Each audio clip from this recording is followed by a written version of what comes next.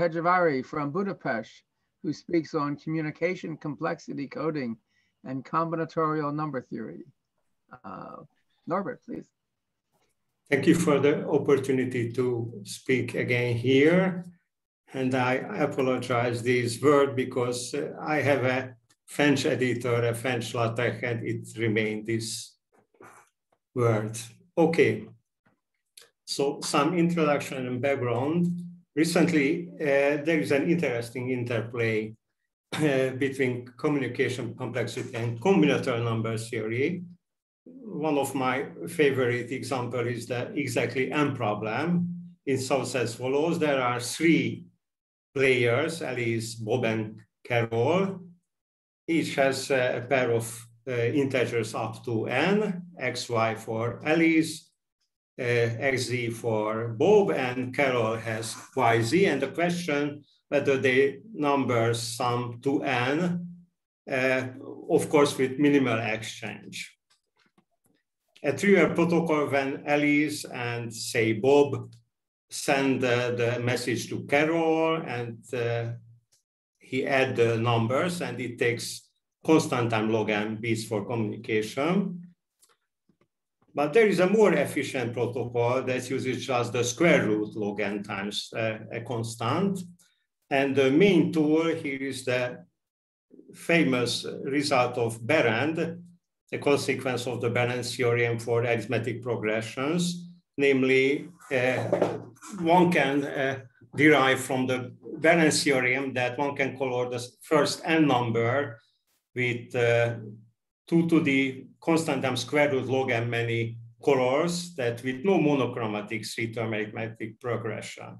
And using this fact, one can achieve that it is enough to have just constant times square root log n changing of the other informations. Okay, it was just a remark before my talk, and I devote my talk to taking three topics. The first is a combinatorial number theoretical question, the coding with Erdős-Graham type sequence. It is a joint work with my two students, Bakos and Balfi, and another guy, another PhD student from China, Xiaohu Yan.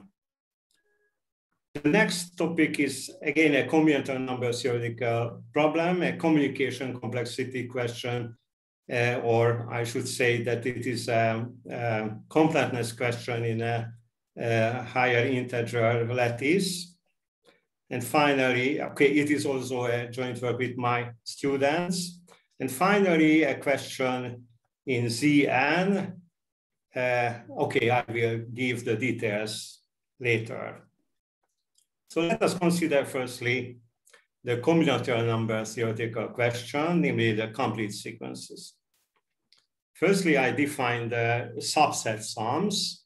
So say X here is a subset of positive integers, and I denote my P of X is the subset sum. So we have a sequence of 0, 1 numbers, epsilon I, finite many of them are 1.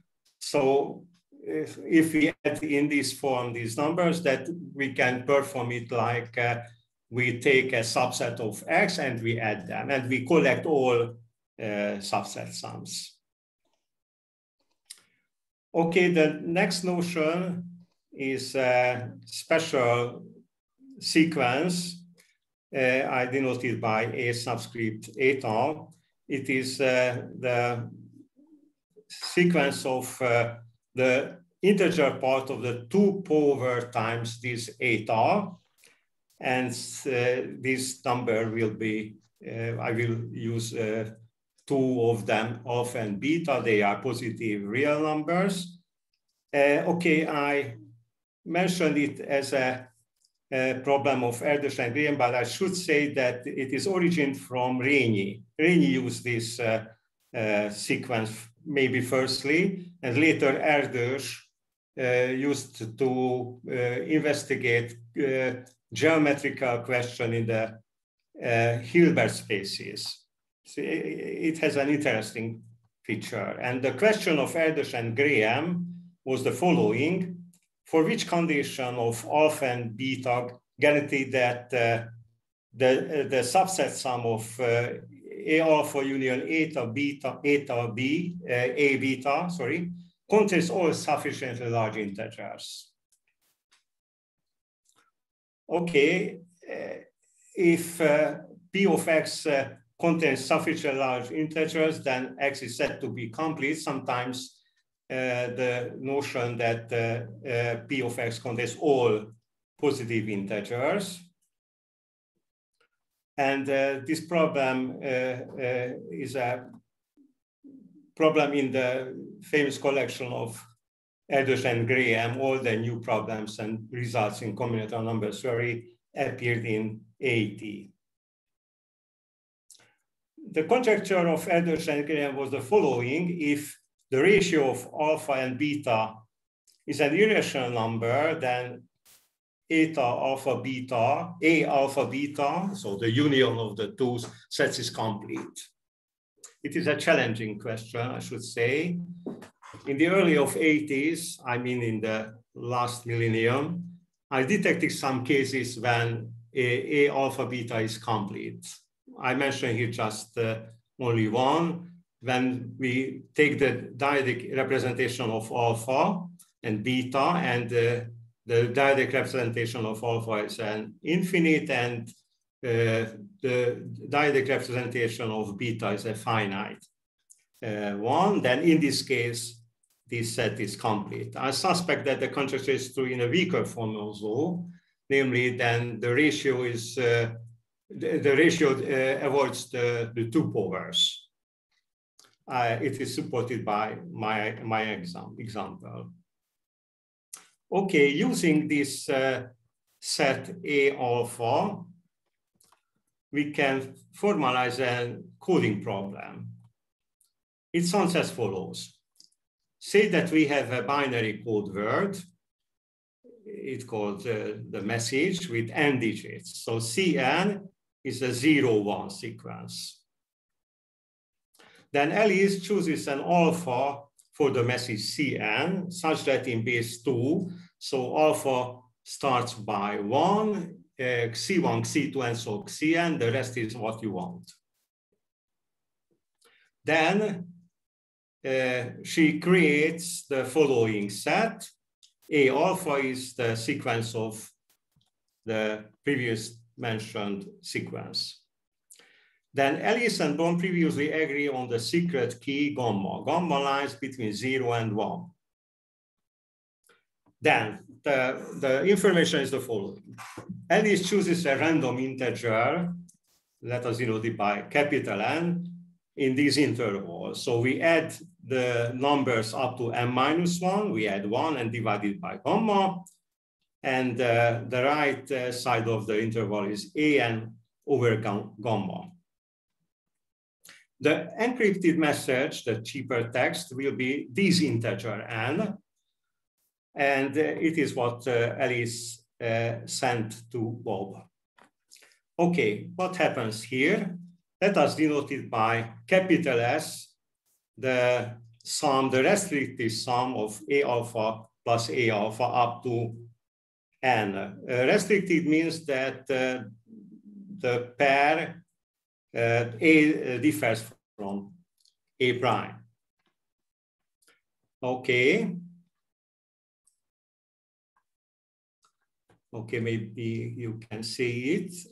Okay, I find hardly, I could not see correctly. So there is a Hegyv ari sequence. It maps from the first n numbers to 0 and 1. F of x is, can you see this line or not? The first line, it is complicated for me. Mel, could you see the first line or not? Yes, I can see it fine, thank you. Okay, yes. So the Hegyv ari sequence is the following. It maps from the first n numbers to 0, 1. and f of x is 0 if x does not belong to S, and f of x is 1 if it belongs.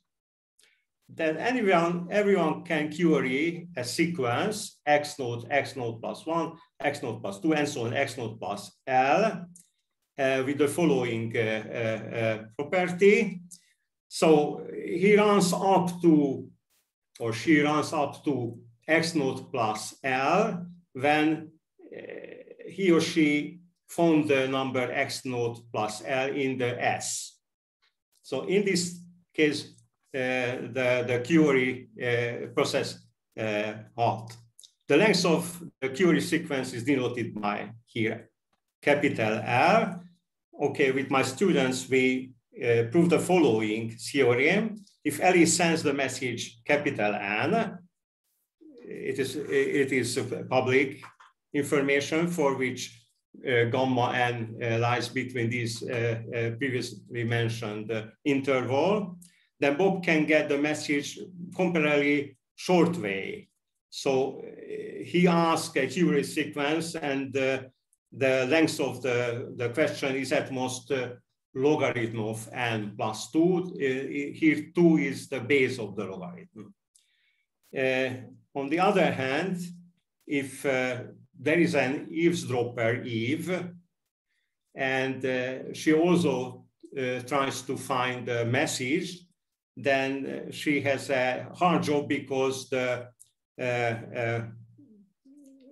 average length of the query is constant times n over log squared n. I should mention here that if can take information from the negative answer as well, if she knows the structure of S. So when f of x is 0. Therefore, assume that L responds the available length of the query sequence bounded by a power of n, and beta is, of course, less than 1. So there is a restriction for the query sequence. And my students went on the investigation, and they found the following result.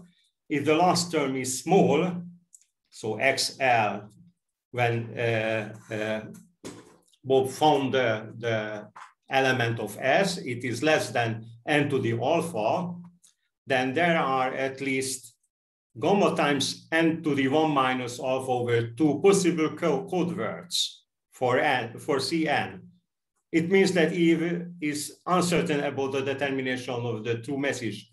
She has many possible code words.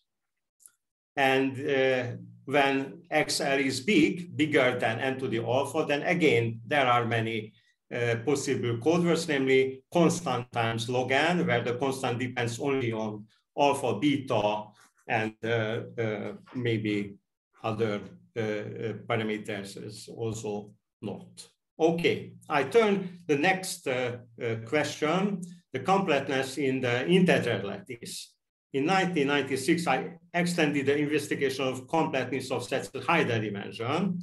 For example, I took an answer of Sarkozy. It sounds as follows, that I have an arbitrary subset of the integer lattice in two-dimensional one, and epsilon is a small positive real. Then assume that the distance of n from the origin is big enough, and we assume that the neighborhood of n, the neighborhood is the distance to the almost 1 over 8. It contains an element of the set A. Then the P of A contains a structure, namely a lattice type set, namely there is a starting point, and there are two vectors, D1 and D2, and every linear combination it belongs to the P of A, and additionally the slope of D1 and D2 very close to the axis. So in other words, A is almost subcomplete. Subcomplete means that something like an arithmetic progression. And the background of Sarkozy's question was the following. I constructed a subset of the two-dimensional integer lattice with positive lower density such that P of A does not contain an arithmetic progression in the form. So arithmetic progression is a line containing equidistributed points. So there is a completely different structure in higher dimension like in the integer. Later with Chin-Hui Hang and Yongao Chen, we went on this investigation and some Birch type results obtained by them. Okay, I turn to the communication question. Surprisingly, if you have a Cartesian product of A1, A2, AK, and AI is complete for every I. So it means that P of AI covers every positive integers. Then interestingly, P of X does not cover necessarily the whole integer lattice. Just for an example, that X is a Cartesian product of two powers, then these 2 points is a example, say 15 and 1 does not belong, while 15 and 1 plus 256 belongs to this one. Okay, what is the communication problem? So we have a Cartesian product, X, A1, A2, and so AK are actually complete sequences, and we have the following informations. One belongs to each AI. Every element of AI except one can be written as the sum of previous elements, and it is an exponential times. I should say that many classical sequence fulfills this conditions, namely the 2 powers, Fibonacci sequences, and so on. And the question is the following: for given point P, we have to, with minimal communication, they have to decide whether P elements of the P of X or not. I should say that the first 2 conditions imply that AI is complete. And we obtain with my students, then it is enough to have double log n many informations, the K times log n over log rho, where rho is the ratio of the consecutive elements plus K. And finally, I discuss some question of the following problem. The classical problem in testing linearity of Boolean function is the following. Given a function, and we want to determine the probability that whether it is a homomorphism in the sense that the function of x plus y is the sum of x, f of x and f of y, where x and y are drawn uniformly. My test is the following. 3 non-zero polynomials are drawn from Z and X. F for A, G for B, H for C. The test and the function are known just for the owner. With minimal communication, decide that whether there is a 3 tuple from X, Y, and Z such that, okay, HT is actually the translation by T of the function C. So the question sounds as follows. What is the chance if we find an arbitrary T from Zn and we translate H by this T, that there is no coincidence between the product of FA and GB. And we want to have that this probability should be small. And it is promised that for the original set, because there are sets A, B, and C,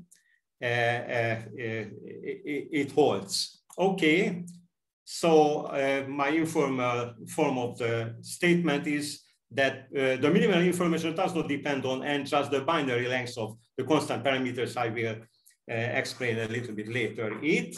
Namely, the proposition is the main result here. So let us denote it by D, the following form, AB minus 3. Draw an element T from the mode N, and this T is chosen uniformly. Then the chance that T does not belong to this D can be written in this form, so this ratio. A is actually the image of X, and so on. You can find in the screen. And the E and A, E and B are the modular energy of A and B respect. The proof is very short, and I can explain quickly. Let us denote it by the set of 3 tuples when X is written in AB minus C. Clearly, if we add for all X, it is the product of the cardinalities. Furthermore, by the Cauchy, we have that the product in the square can be bounded by D, the cardinality D, times the second moment of the representation function. So let us denote by the second moment of the representation function by S. So it is actually the sextuples of ABC squared, for which AB minus C is the same that A prime B prime minus C prime, and rearranging it is the same that AB minus A prime B prime is the difference of the C's. We turn to the discrete Fourier transform, and it's a very simple way we can write in this form. It is a usual way. We're separating the zero term, and we take out the maximum of the first factor.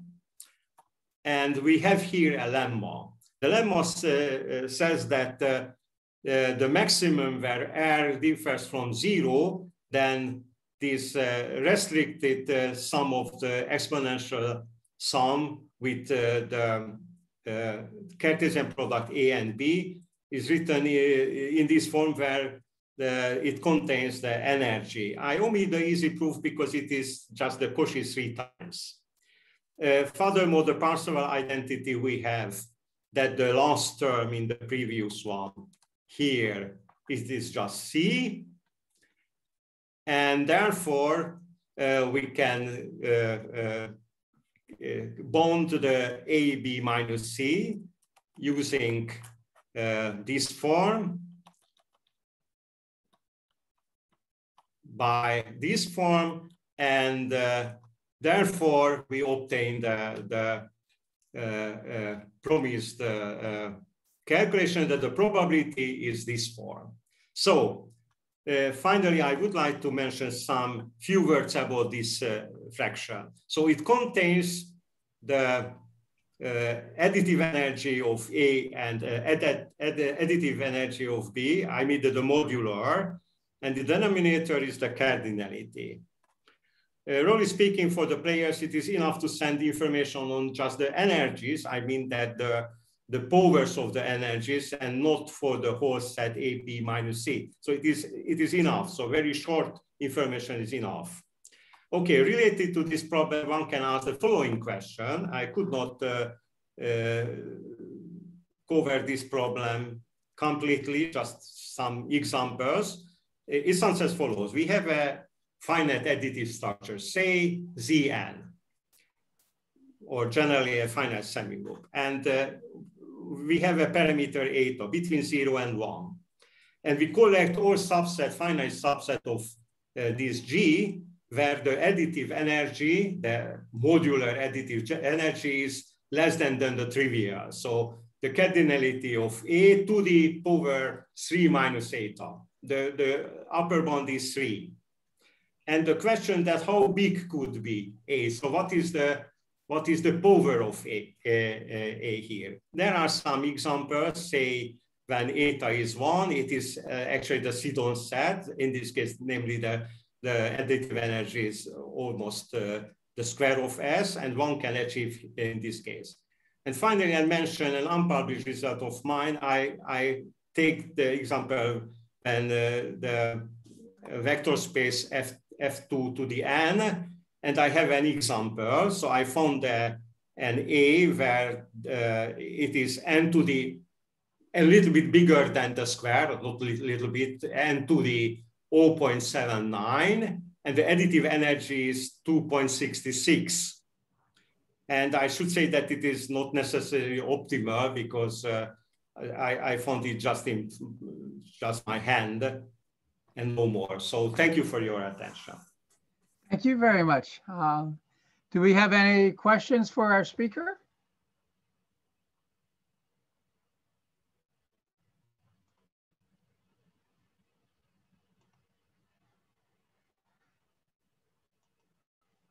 Okay, well, thank you again then for a very, very nice talk. And our next talk will be in 4 minutes.